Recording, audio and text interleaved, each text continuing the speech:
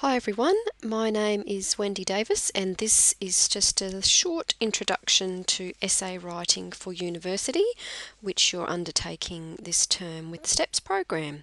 So it's a big welcome from me. I'm the course coordinator and you can see there's a picture of me there and my contact details also, my phone number and my email address, and those will be provided for you in other material as well.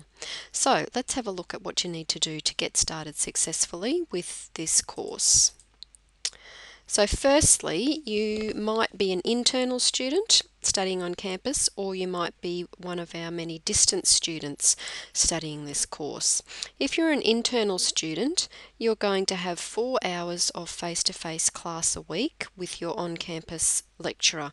So that's 2 classes of 2 hours, and you'll be provided with the timetable of when those are going to be on.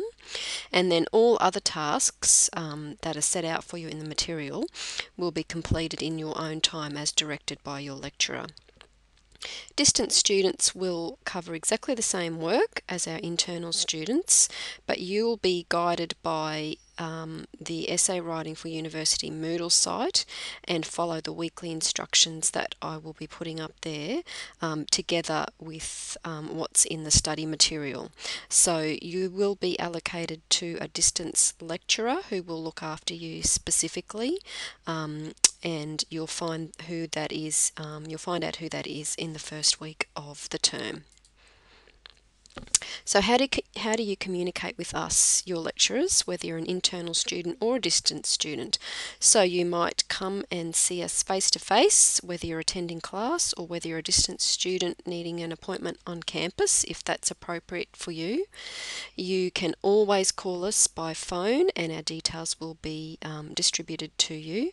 You can always email your lecturer, and you can always ask as many questions as you like on the Moodle discussion forums, and later you will discover where they are and how they are to be used in consultation with your lecturer. The most important thing to remember is that you need to be proactive as a student in asking questions, and our motto here in STEPS is that no question is a silly question. So if you've got something that you're concerned about or you don't quite understand, you need to ask a question of your lecturer sooner rather than later, because time is of the essence in this course, and if you hang around on a problem, you'll find that you'll start slipping behind, and that's the last thing that we want to happen. So what do you need? You're going to need a copy of the course profile, and there'll be a link to a PDF document of that on the Moodle website. You will need the study guide, you will need the resource materials book, and you will need the Harvard referencing guide. So those 3 books will be supplied to you in hard copy, and they will also be available online as PDF documents on the Moodle website for this course. And on the Moodle website as well, there'll be many other resources and directions and links to things that will be useful to you as you go through the course, whether you're an internal student or a distance student. The other main things that you're going to need is you're going to need time. So it's really important that you're managing your time, whether you're an internal student or a distance student. This may not be the only course that you are studying, so you need to work out a good study schedule for yourself and make sure you don't leave things till the last minute. You're going to need some enthusiasm for what we are looking to achieve in essay writing.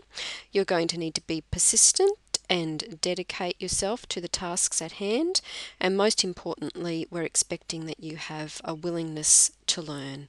So we're looking forward to starting the course with you. The term officially begins on Monday, July the 2nd, and the 12 weeks that we go through together will hopefully be really enjoyable. So all the best for now.